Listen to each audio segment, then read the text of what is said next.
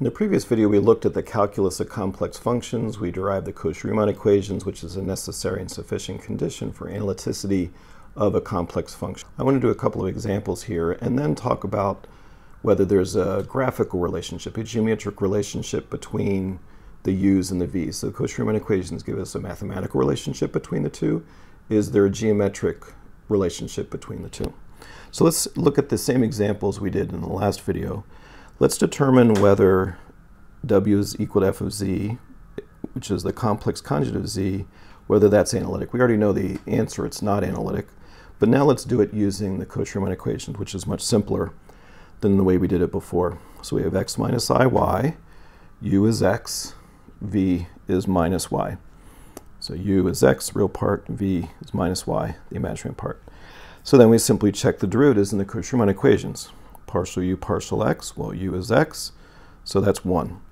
Partial v, partial y, well, v is minus y, so that's minus 1. Partial v, partial x, no x's, so that's 0. Partial u, partial y, no y's, so that's 0. So this equation is not satisfied. 1 does not equal minus 1, whereas this one is. So the Cauchy-Riemann equations are not satisfied. They both, of course, have to be satisfied, and therefore the complex conjugate of z is not an analytic function. Same conclusion as before, but in a much simpler way. So let's look at a second case. So w, f of z, is the square of x minus y plus 2i times the quantity x plus y. We want to determine, is this analytic? Is this function analytic? So u, of course, is the real part, that's u, and v is the imaginary part, 2 times the quantity x plus y. Evaluate the derivatives again, so partial u, partial x. So that's 2 times x minus y times 1. Partial v, partial y, that's just 2. Partial v, partial x, that's also 2. And minus partial u, partial y, well, that is minus 2 times x minus y times minus 1. The negative signs cancel, so we get 2 times quantity x minus 1. This says that x minus y is equal to 1 will satisfy this first equation. Notice the second equation. Cancel the 2's again, and I have x minus y is equal to 1 also satisfies the second equation. So there are values of x and y that satisfy the Cauchy-Riemann equations. But there is an issue. X minus y is equal to 1. Well, that's a straight line through the complex plane. So that could be the street in front of my house, but that does not incorporate the neighborhood, the houses in front and behind me. So a line does not constitute a neighborhood, and this function is not analytic anywhere because the points on that line do not have a neighborhood within which the Cauchy-Riemann equations are satisfied. All right, so let's look at another way that we can use the Cauchy-Riemann equations. Let's say that we're given the imaginary part of a function. Here it's xy cubed minus x cubed y. So we're given the imaginary part and we want to find the corresponding real part, u. So the way we do that is to use the Cauchy-Riemann equations. So the first one says that partial u partial x is equal to partial v partial y. And in this case, because v is xy cubed minus x cubed y, partial v partial y is simply 3xy squared minus y cubed. Likewise, the second of the Cauchy-Riemann equations gives us that partial u partial y is minus partial v partial x. Well, I'm given v, so I can evaluate that. That's minus y cubed plus 3x squared y. So this gives me a relationship for partial u partial x and partial u partial y, from which I can get the u as a function of x and y. How do I do that? There's a couple of different ways to do it. I'll show you the way that I prefer to do it. So we take one of these, doesn't matter which one.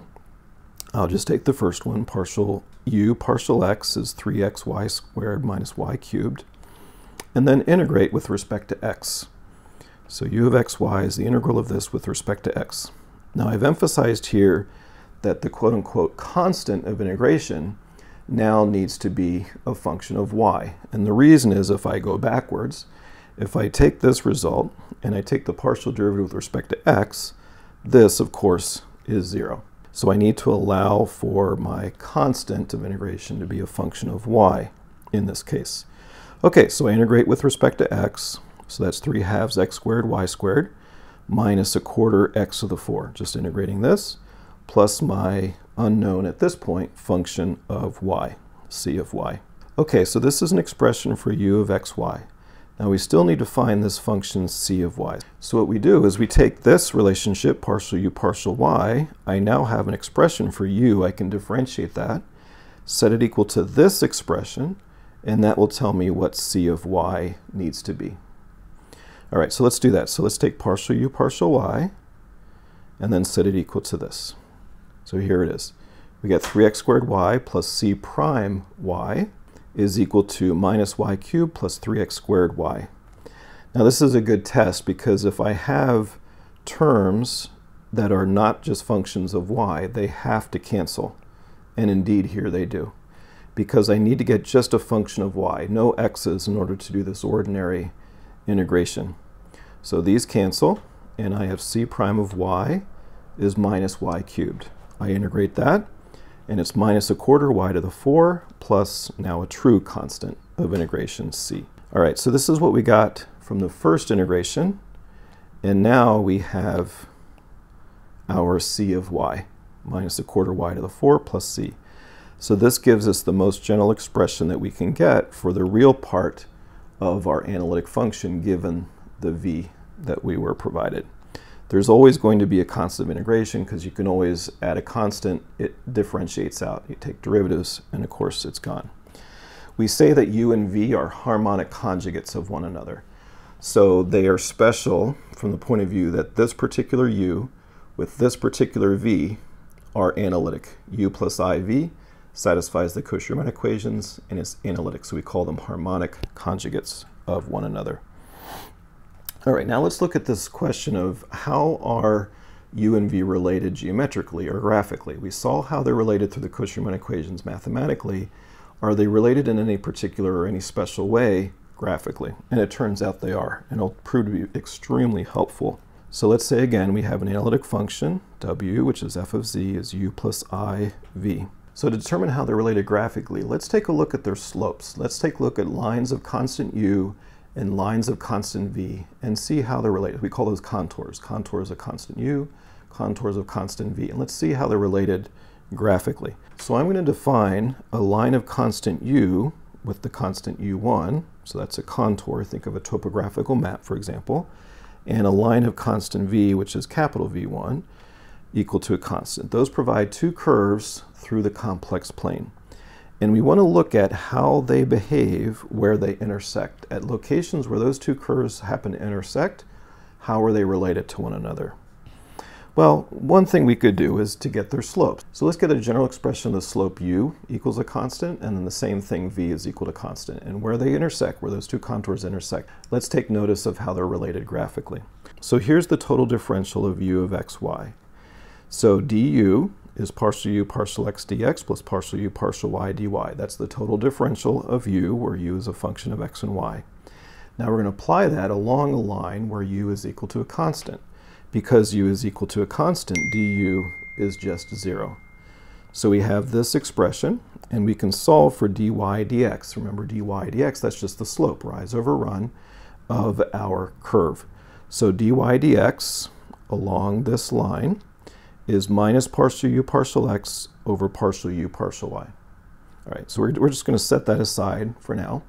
Let's do the same thing for the line of constant v. Let's take the total differential.